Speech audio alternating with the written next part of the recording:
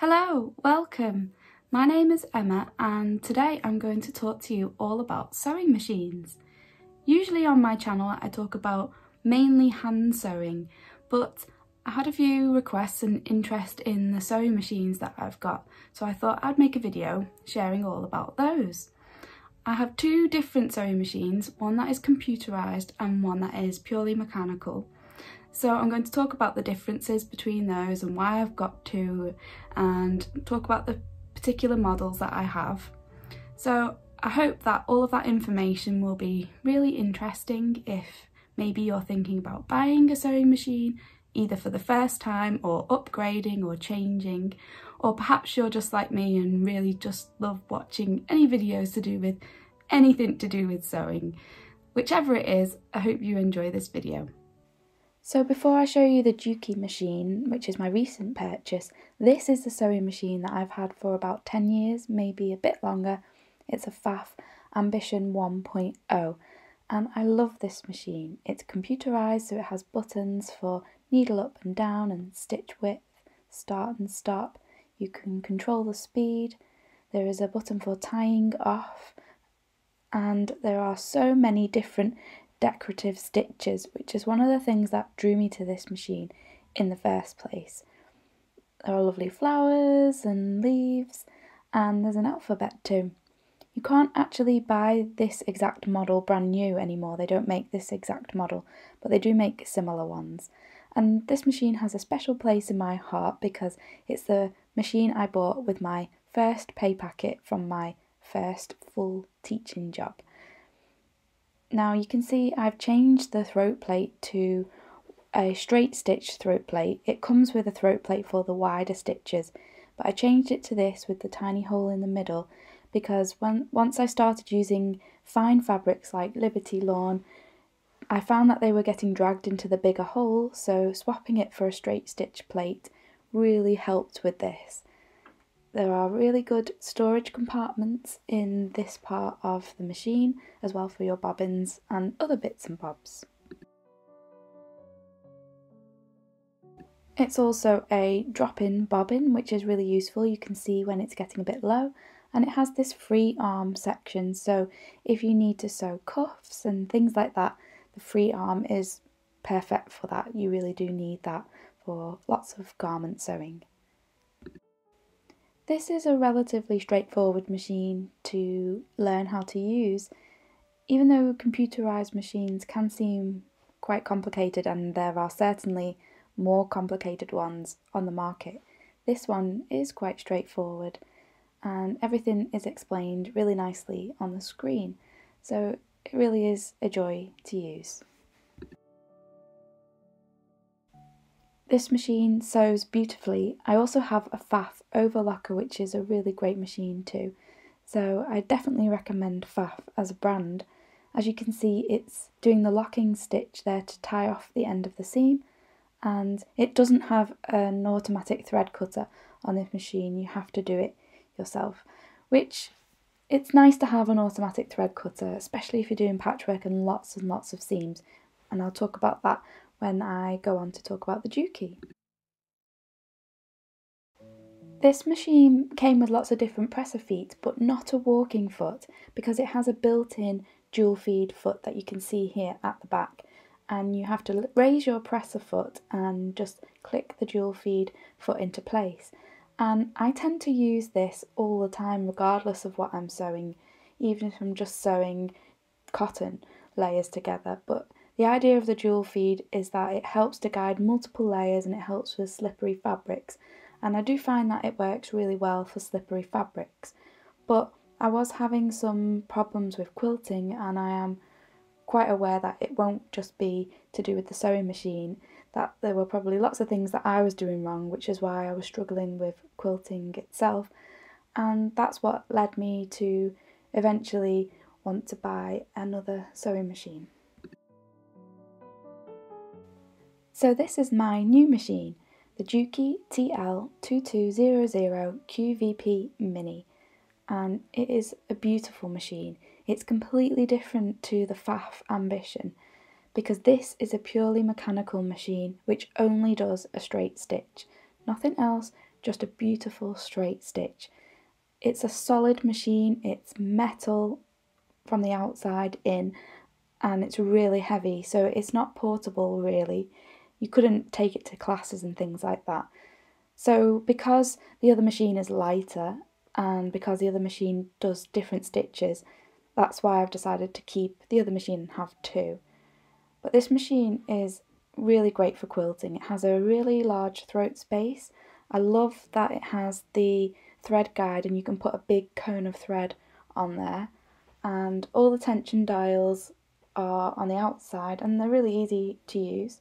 Threading it is really simple and straightforward, and it just has a reverse lever, a needle up and down button, an automatic thread cutter if you press that scissors button there, and then you can alter the speed and you can alter your stitch length as well.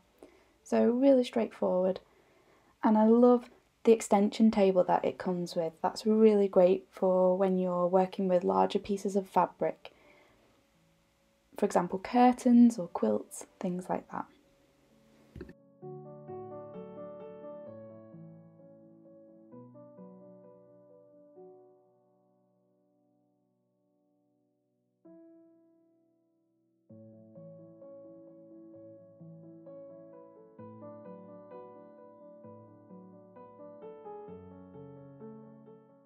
So let's take a look at the feet and accessories that this machine comes with. Unfortunately, it doesn't come with the cute boxes, but it does come with this really lovely walking foot. It feels substantial, feels heavy, and this was one of the main reasons why I wanted this machine. I really wanted to have a walking foot. I felt like that might help to improve some of the issues I was having when quilting. Not all of them, I know most of them are down to user error and not machines. There were just some guides that you can see I haven't used yet. It comes with some metal bobbins, but I did purchase some additional metal bobbins as well because you can never have too many bobbins. And it also comes with some needles. It uses the organ needles in the size HAX1. I think you can buy those needles made by other brands as well. And this is a foot that compensates for different levels in your sewing. It's not one that I've used at all actually, but the feet are really substantial, heavy metal, and they screw on with a screw. They're not clip-on feet. This is another foot that I haven't used at all, and this one is the 1/4 inch foot with a guide.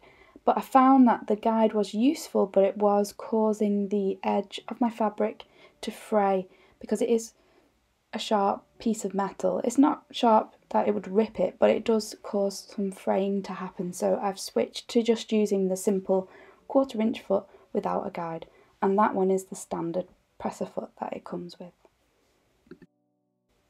The feet really do feel nice and feel of a really high quality. This one is the zipper foot. I haven't used that yet either. I've only had the machine for about 6 months. So they're the main things that it comes with, but it also comes with some excellent free motion quilting feet. Again, I haven't used them yet, that's why they're still in their packets, but it comes with this round one and it has a spring attached to it.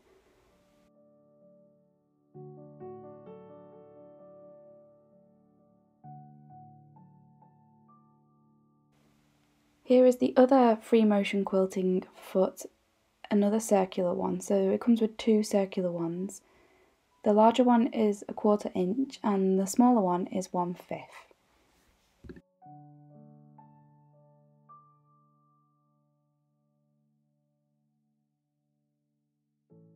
And it also comes with a third free motion quilting foot, and this is the open toe quilting foot. So it's really great that it comes with so many options. I haven't tried any of them yet. I have tried the walking foot and that's all. It comes with a screwdriver for taking the feet on and off, and it also comes with a little bit of oil. This machine needs to be oiled regularly. My Pfaff machine never needed oiling. It was a self-lubricating machine, but this one you need to oil it before you use it each time. The extension table is really great. it has adjustable feet and a place to store the knee lifter. I'd never used a knee lifter before and I was really interested in giving it a go, and I've tried it out, but to me it's a little bit like patting your head and rubbing your tummy. But I think when it comes to quilting my big quilt, I'm going to find the knee lifter really useful. I'm definitely going to try it out again.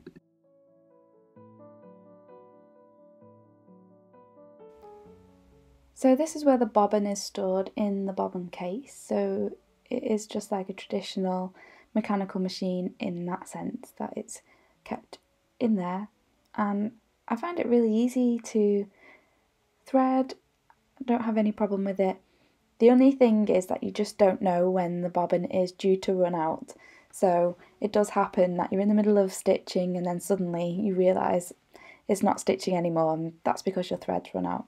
But I like that the table has this little trapdoor in it so that you can access the bobbin without having to remove the whole table, so I find that really helpful.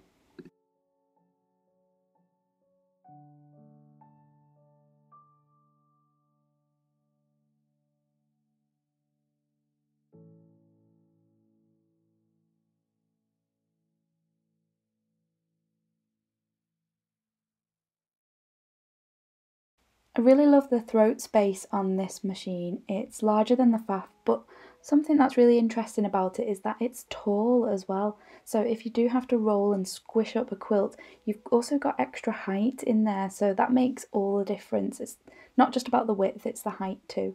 This is the foot pedal, and obviously you press down at the front to make the machine sew, but if you press back on the pedal, that actually activates the automatic thread cutter, and that's really handy too.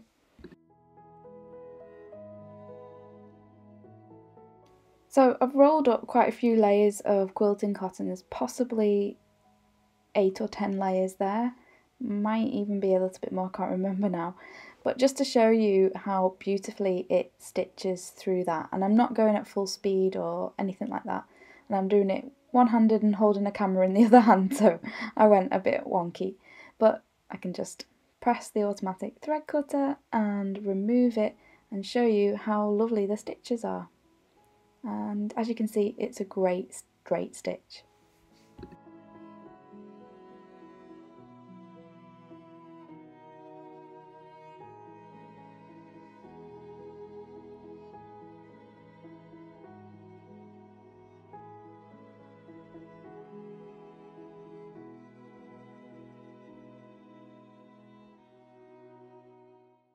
I love the simplicity of this machine. I love that it just does a straight stitch, but it does it really well. It feels really solid, it's strong and sturdy, and I love that you just do a reverse at the beginning and end and then press the cutter and that's it, your seam is done. So it does actually speed me up a little bit compared to using the other machine, especially for patchwork.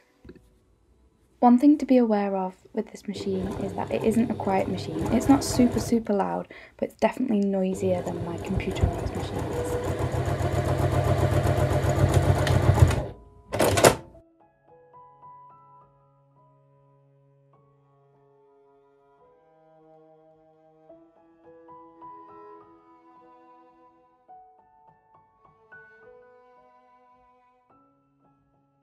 So you can see it sewed through the thick layers of cotton and also the fine layers of Liberty lawn, and here it has some hexiform in there as well, and I'm not actually using the walking foot, but it's sewed through these layers really well too. I'd say probably the only sort of downside to the Juki machine is actually the sewing machine cover that it comes with, which I'll just show you. It's this.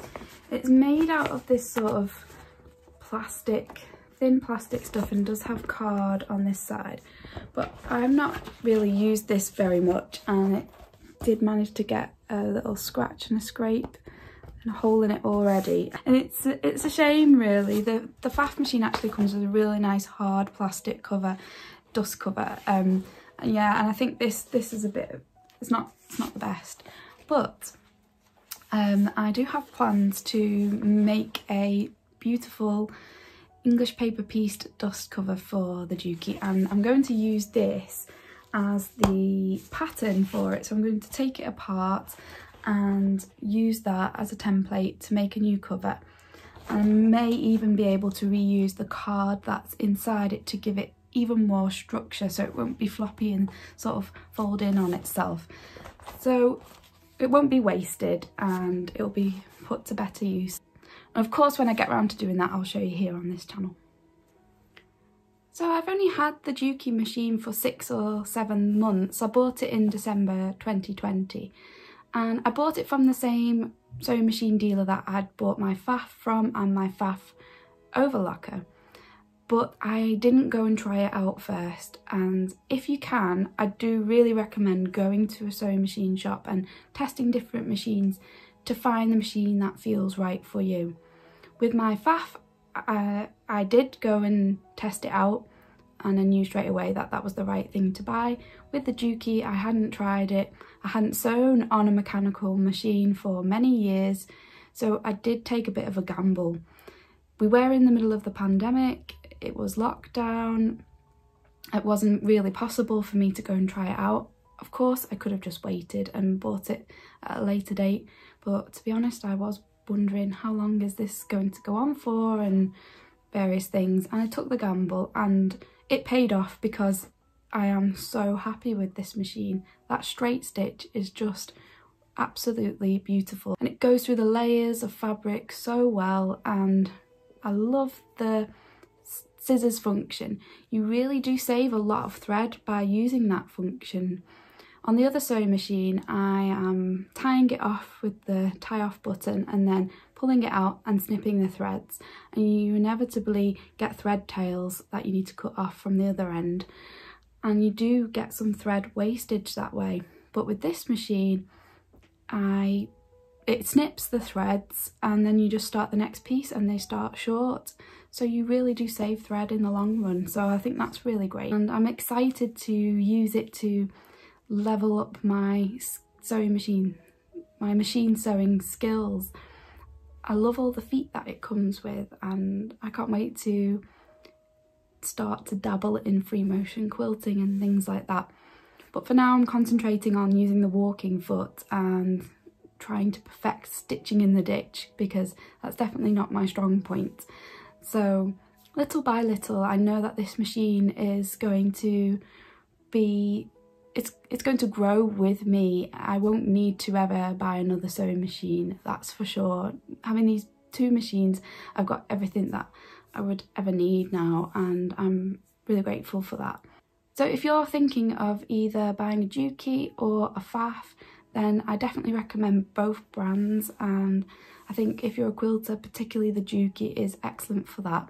But always remember that it is straight stitch only, so if you wanted any of the other stitches for making garments and things like that, or if you needed the free arm, then this machine doesn't do that. So it really does depend on what your needs are, and if you're thinking of buying a sewing machine, that's what you need to think of first before you think of what brand are you going to choose or what your budget is or anything like that. Really have a good think about what is it that you're going to use it for.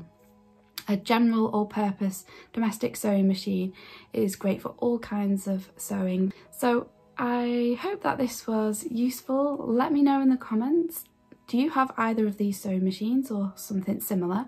What are your thoughts about them? And if not, what sewing machine do you use and what do you like about it? And hopefully we can get a really nice discussion going in the comments, and anyone who's thinking of buying a machine can go there and find out even more information, and that will be really useful.